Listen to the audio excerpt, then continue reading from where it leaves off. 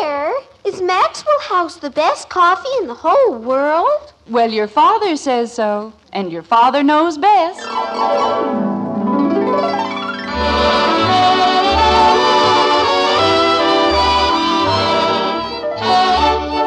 Yes, it's Father Knows Best, transcribed in Hollywood, starring Robert Young as father.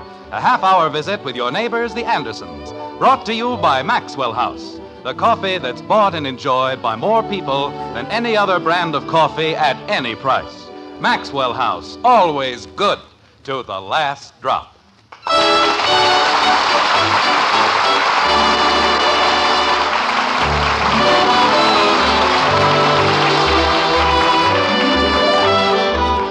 Not too many weeks ago, we spoke of love, and now we're going to speak of it again. This might prove to be monotonous except for one thing, the peculiar quality of love itself. You see, love is a sickness full of woes, all remedies refusing. Despite repetition, you'll find that it grows constantly more confusing. So let's go to Springfield, to the White Frame House on Maple Street, where for the next half hour, the Andersons will add their special sort of bewilderment to our own natural confusion, but good. All right, Kathy, let's pretend it's a game. Now listen. A has 12 apples. He gives 1/3 to B. Why? What do you mean, why? Why does he give 1/3 to B? Kathy, Well, how can I understand it if I don't know why he's giving the apples away? Jim, Bud isn't busy, and I'm sure Margaret, Yes, dear. I'm perfectly capable of explaining simple fractions even to this genius. All right, dear, I suppose you know best. Now look, Kathy. If I just knew why he was giving the apples away, then maybe I could figure it out. They're very good friends, Kathleen. A and B? Yes. How come? Well, they were in the Army together. While they were in the Army, they decided that if they ever had any apples, they'd share them. Now, is that clear? It didn't say that in the book. It was on another page, and the page fell out. Oh, well, no wonder I didn't understand it. All right. A has 12 apples. He gives 1/3 to B, and he gives 1/4 to C. Was he in the Army, too? It's possible. Then why did he give C more than B? He didn't. He gave him less. You said he gave him 1/4. He did. But he only gave B 1/3. Kathy, 1/3 is more than 1/4. You mean a 3 is more than a 4? No, it's less. But 1/3 is more than 1/4. 1/3 of 12 is 4, and 1/4 of 12 is 3. And 4 is more than 3, so 1/4 is less than 1/3.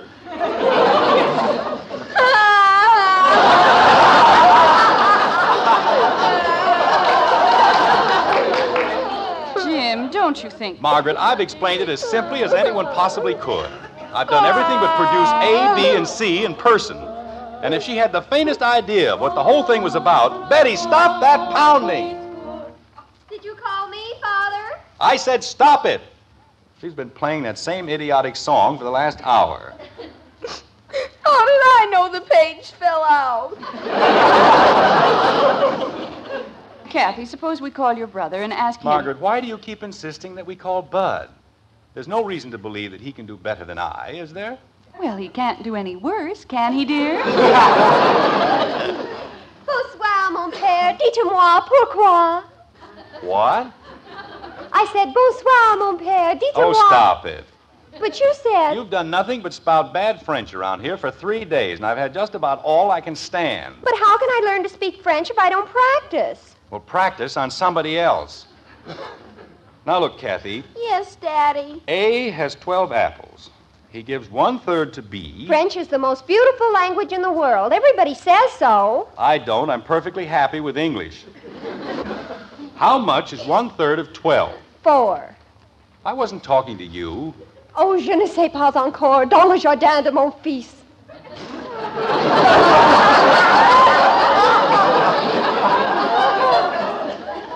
What did she say? Whatever she said, it had nothing to do with apples. A has 12 apples. In French, apple is pomme. Betty. All right. A has 12 palms. He gives 1/3 of the palms to B and 1/4 of the palms to C. Now, how many palms does he have left? 5. Where did that come from? Isn't it right? Yes, it's right. Well, Margaret. Well, dear, maybe she only knows how to do French arithmetic. I don't know. Other people have children, and they don't have to go through this. But night after night, day after day... Dad, say Dad. Bud, I don't think this is quite the time. But I have to tell him something. Dad, I figured it out. Good. Now look, Kathy. Don't you want to know what? All right, what? You know what I'm going to be when I get out of school? An old man. Jim. Well, at the rate he's going... le petit garçon est sûr. Oh, Betty, stop it. Jumping creepers. Bud, why don't you and Kathy go upstairs? I haven't told Dad what I'm going to be. I know what I'm going to be. I'm going to sit in the corner and cut out paper dolls. Can I help you, Daddy? Yes, just keep it up. You're helping me fine. You know what I'm going to be? An inventor. Margaret. I was reading a book, and it says you can make millions just inventing things. Bud, why don't you run over to Joe Phillips and tell him about it? I haven't got time. I have to go invent something. Well, go ahead. What'd be a good thing to invent? Bud. Why don't you invent a machine for doing fractions? How about a self-answering doorbell? You push a button. Bud, see who's at the door. But don't you want to hear about... See who's at the door. Holy cow. Where do you think Edison would have been if he spent half his life answering doorbells? Margaret, have you read of any organized plot by the children of America to drive their fathers insane? Not recently, dear. I didn't do anything. Of course not. You never do anything. Well, I certainly haven't. No? I had less trouble with French at the Battle of the Bulge than I've had with you Betty, in the... it's Billy Smith. Oh, fine. Now we're going to have poetry. What do you suppose he wants? Oh, dear, I forgot to tell you. Billy called when you were out. Mother, you didn't tell him he could come over. Well, he asked if you were going to be home. Mother. I thought you and Billy were getting along fine. Oh, but he's so aujourd'hui. He's what? Hi, Betty. Why, Billy, how nice. Hello, Mrs. Anderson. Mr. Billy. Anderson. Hello, Billy. How Hi, are you? Kathy. Hi, Billy. Say, Dad, I was telling Billy about my idea, and he Not said... now, Bud. But I just want to tell you... Bud, why don't you take Kathy upstairs and help her with her homework? But if I waste all that time... It won't hurt you to be a millionaire a few minutes later. Oh? Well, okay, Kathy, come on. Gee whiz. What are you kicking about? You're costing me thousands of dollars every second. How's your family, Billy? Just fine, thank you. Say, Betty, I found a book of old English verse. English. Well, I just thought if you weren't doing anything... Haven't you heard, Billy? We've gone French. Yeah, I know. Everybody in the school knows the way she moons over that guy. Billy. What? Why, Betty. Billy Smith, you're just the nastiest boy I've ever known in my whole life. That's what you are. I suppose you don't moon over him. You can ask anybody in the class. You can get out of my house. That's what you can do. Oh, I can I? You're jealous. That's what you are. Jealous? Me? And I don't care if I never see you again either. Well, that's all right with me. I don't care if I never see you again. You know what you are? You're nothing but a chemin de fer. That's so. Betty! It's all right, Margaret. She just called him a railroad. Anytime you'd rather have that Frenchman, well, you can have him. Well, Good night, Mr. and Mrs. Anderson. Good night, Billy. All right, Betty. What? Who is he? Who? You know very well who. This Marshall Plan in reverse. What's his name? Robert Legrand. Is he in your French class? He is my French class. I mean, oh, Father, he's just beautiful. Betty, I don't think it's very nice throwing yourself at a boy this way. You would if you saw him. How is it you've never mentioned him to us? Are you ashamed of him? Oh, no, Father. You wouldn't be ashamed of us, would you? Father. Betty, you know we don't approve of dates with boys we haven't met. I know, Mother, but... Wait a minute. I think I can fix the whole thing. Betty, why don't we have him over for dinner? Robert? When I was in the service, the people of France practically broke their necks being nice to me. And by golly, this is my chance to do something for them. But I don't think he'll come to dinner, Father. You see, Of course he will. Where does he live? At the International House, but Father, I think it's a very good idea, Betty, to know your young man, and your father can find out about all the girls he left behind. Margaret. It's an excellent idea. It really is. Where are you going? I'm going to call him right now. What's his number, Betty? Bedford 2206. But, Father, if you'll only listen. 2206. Yes, sir.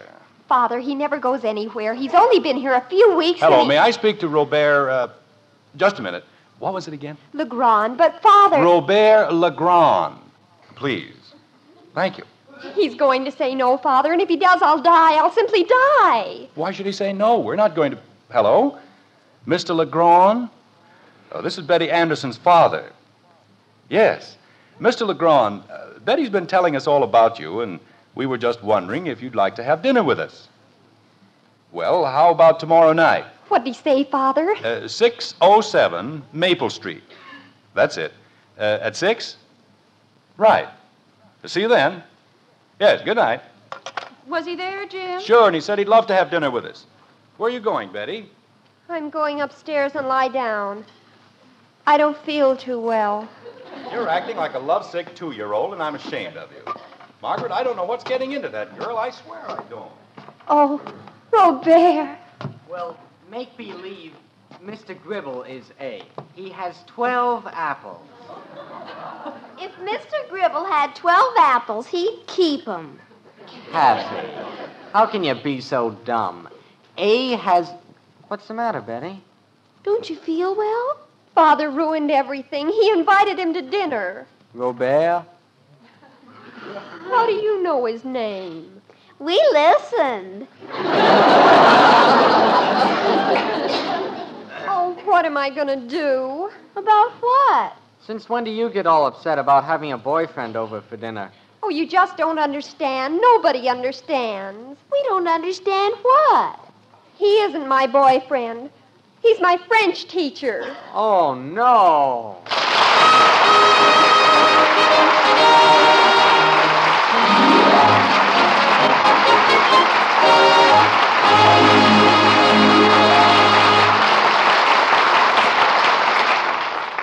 So Betty's latest boyfriend is also her French teacher.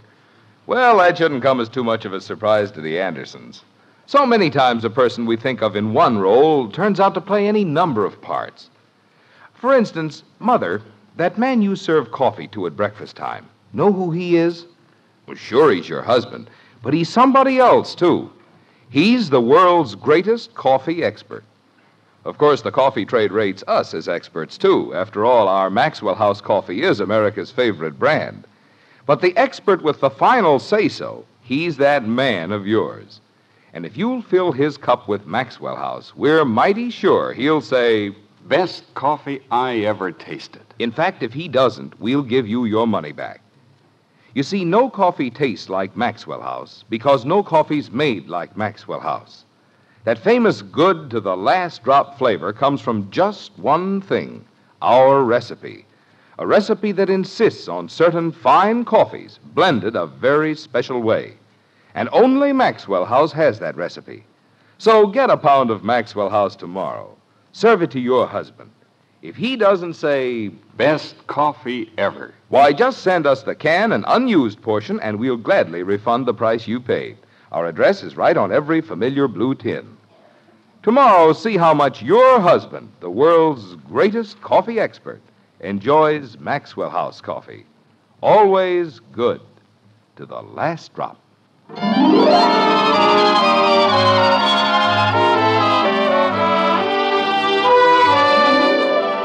Remember what we said in the beginning about love? Well, we were right, weren't we? Yes, sir, if there's one thing that can get you mixed up, it's love, especially when it concerns people. And whether you believe it or not, children are people at times. Ben! Betty, do the forks go on the left in France? Just put 'em down and don't talk so much. I don't have to do what you tell me. You're not my mother. Kathy, please, for my sake. Well, all right, but he doesn't have to be so bossy. Gosh, Betty, you don't have to look so scared. It'll turn out all right. If it only would. I didn't even tell them once that he's your teacher. Kathy. Well, I didn't. Betty, you know, it's none of my business, but wouldn't it have been better if you told him? Oh, I don't know. I've tried to tell him a dozen times, and it just won't come out. I'll tell him. You set the table. Well, I just want to help. If I tell them, they might get mad and tell him not to come. And I want him to come. Only sometimes I don't. Bud, What? did you understand that? Sure. She wants him to come to dinner, only she doesn't. Oh! I keep telling myself, once he gets here, everything will be all right. Except maybe it won't be. Well, good gosh, just because he's a teacher. My teacher was here last month, and I didn't care. You don't understand. Nobody understands. Nobody understands what? Oh, hello, Dad. We were just talking. About what? Well, we were just Just talking, Father, that's all. Well, you must have been talking about something. Well, doesn't the table look beautiful? I helped fix it, Mommy. Well, that's fine, dear. Well, what is it, Bud? What's the big secret? Jim, when it's this close to Christmas, you don't pry into private conversations. Oh. Oh. Well, Betty, it's almost 6. It is? Why don't you run upstairs and fix your hair? I've got to put on a whole new face. Why didn't somebody tell me how late it was? You too, Bud. what? Comb your hair. You got a cowlick a mile high. Well, gosh, he isn't coming to see me. Go upstairs and comb your hair. Holy cow. Next thing you know, they'll want me to get a permanent or something. How about you, Kathy? I'm clean. When was the last time you washed your hands? 3:00, but I've been very careful, Mommy. Upstairs. Go ahead, dear. Gee whiz. Nobody made this much of a fuss when my teacher came over. Well, just the same. What was that? Come back here. I have to wash I said come back here. Yes, Daddy. Jim, you're frightening the child. But did you hear what she said? I'm afraid I did. What was that about a teacher, Kathleen? I didn't say anything about Betty's French teacher, Daddy. I promised her I wouldn't. Her French teacher. Oh, this is fine, Margaret. Just fine. I didn't mean to tell you. And now Betty'll be mad at me. Betty! Do you want me, Father? Come down here right now. Jumping creepers. Jim, don't forget, you were the one who invited him to dinner. I invited a boy, not a man. All right, Kathy, you may go upstairs. Go ahead, dear. I tried so hard not to tell you. What's the matter with you? It slipped.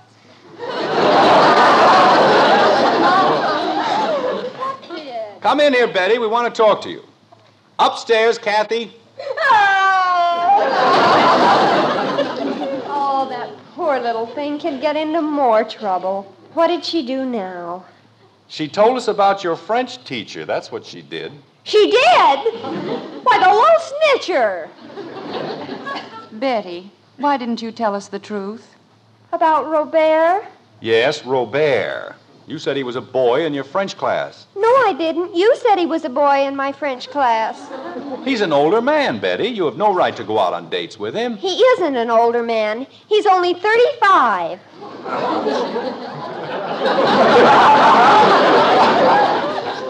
And besides, I never said I had a date with him. You mean you haven't? I've never even seen him outside of school. Well, we fixed that, Margaret, didn't we? We did? Having him here for dinner was just as much your idea as it was mine. All right, dear, if it makes you happy. Well, it was. Betty, you're never going to see him again, are you? Socially, I mean. Why not? Because we say so. That's why not. Jim, you're taking the wrong attitude. Oh, I am I? I suppose you like the idea. Of course not. But Betty's a sensible girl.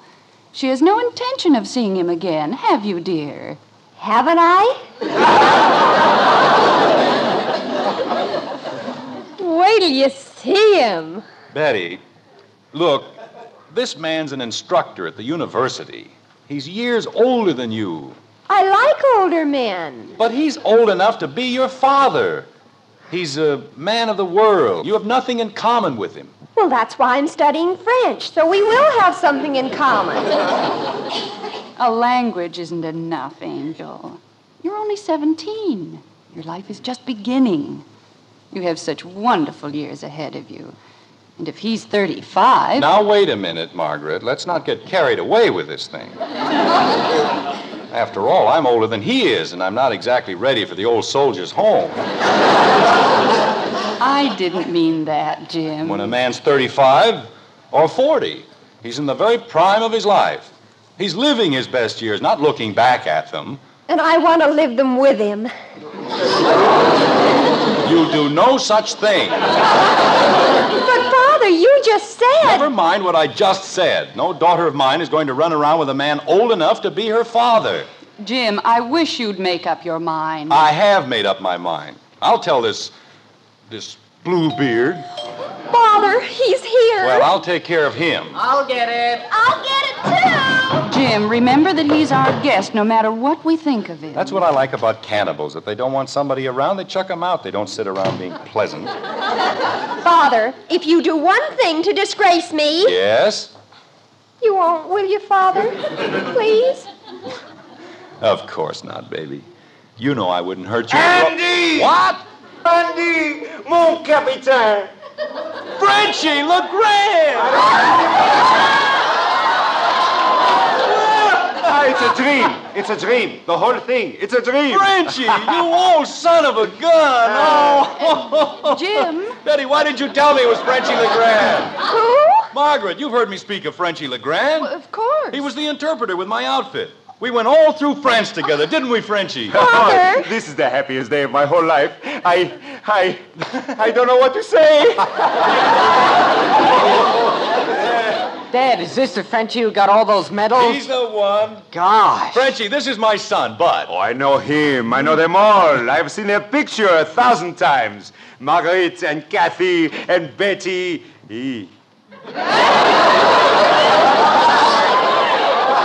Betty! Bonsoir, Monsieur Legrand. This girl sits in my class, and I say, where have I seen this face? And I'm such a fool, I don't think. Jim, if we're going to have dinner... There's lots of time for dinner, honey. It's an occasion. You don't find an old friend like Frenchie every day. I was telling my father... Come in here, Kathy. Don't stand out in the hall. Yes, Daddy. You mean this is Kathy? That's my baby. Oh, but she was an infant. I'm 9 years old. 9 years old. And in the picture, she's lying on a rug. Oh, Kathy, the picture your father had of you. Daddy! Father and I were just saying... Jim, everything's going to be burned to a crisp. Oh, madame, how can we think of food at a time like this? Never in my entire life am I so excited. Oh, this is wonderful. Say, you remember Eddie Miller, don't you? Oh, you mean Laughing Boy. Yeah. Well, wait till you see what happened to him. I've got a picture in my wallet here someplace. Kathy, what did I do with go it? into the kitchen and turn everything off. Yes, Mommy. Bud, you'd better put the celery and things back in the icebox. Yes, ma'am. Just the other day, I was telling my Here father... it is. I knew I had it someplace. Oh, wait a minute. You mean this is Eddie Miller? Mm-hmm. But he looks so sad. Well, he got married. Betty, why don't you see who's at the door? The door? Well, don't just stand there. Go ahead, dear. See who it is. Jumping creepers. Here's another one you ought to remember. I know him. That's DiMartino. He was the one with you on that champagne deal, wasn't he? No. That was the other one. You Which know, one? what was his name? The one he used to argue all the time. Hello, Billy. Here are your books. I brought them back. Thank you very much. What's the matter? Don't you feel well?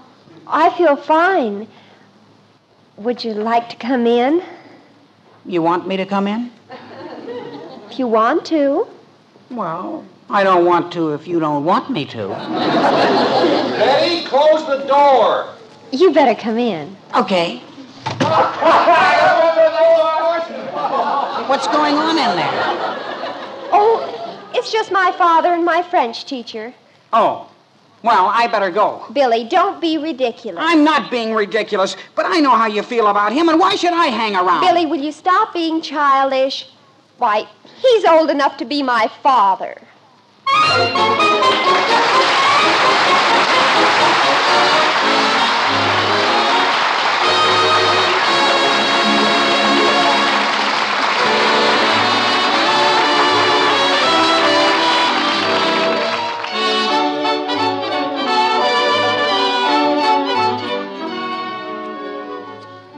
Tomorrow or Saturday, the very next time you buy coffee, set your mind on one thing, on coffee that gives you the most in flavor for your money. Now there's an expert ready to help you find that coffee, the world's greatest coffee expert. Yes, ma'am, your husband. He's the expert we mean. Just pour him a cup of Maxwell House coffee, and when he smiles and says, Best coffee I ever tasted. you'll know Maxwell House has the most in flavor. You'll know it's your best coffee buy. Tomorrow, bring home a pound of Maxwell House. See how much your husband enjoys every cup. Then count all the truly good cups of coffee you get from every pound. We think you'll agree. You do get more for your money, more flavor for your money with Maxwell House coffee. Always good to the last drop.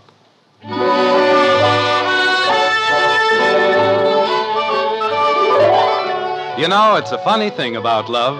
It picks you up and it lets you down. But somehow, well, there's always time for breakfast, like this. Boy, has he got medals. He's got some I never even heard of. Medals. What good are medals? May I have my coffee, Margaret, please? Of course, dear. Thank you. Billy's going to write a poem about my eyes. What a drip. He says they're like limpid pools of stardust. Isn't that beautiful, Father? Oh, yes. Very original, too. Limpid pools of stardust. I'll bet he's the only guy in Springfield with a Legion of Honor. Isn't that right, Dad? I wouldn't know, Bud. May I have the sugar, Kathy? Kathy, may I please have the sugar? Frère Jacques.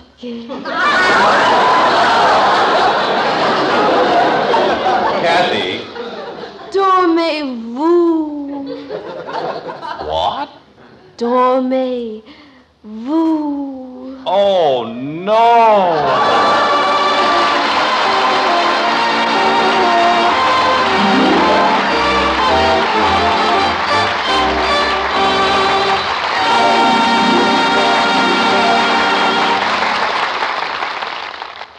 Tell the kids it's a hot favorite with Hoppy. That's hot post-wheat meal. And if you have trouble getting the youngsters to eat a hot cereal, just tell them how much Hopalong Cassidy loves that rich brown hot post-wheat meal. Post-wheat meal is chock full of good, solid nourishment. It has a wonderful nut-like flavor. It cooks in just 3.5 minutes. And tell the kids it's Hoppy's favorite, hot post-wheat meal. You'll see, you'll all agree, it's the best hot cereal you ever ate.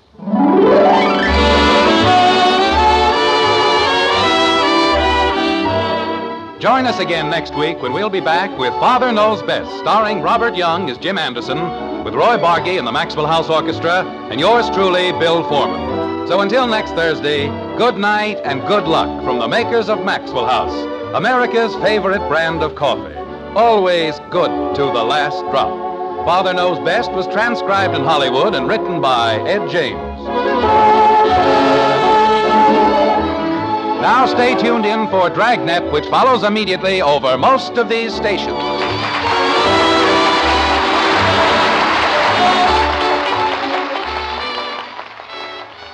Exciting Dragnet is next. 3 chimes mean good times on NBC.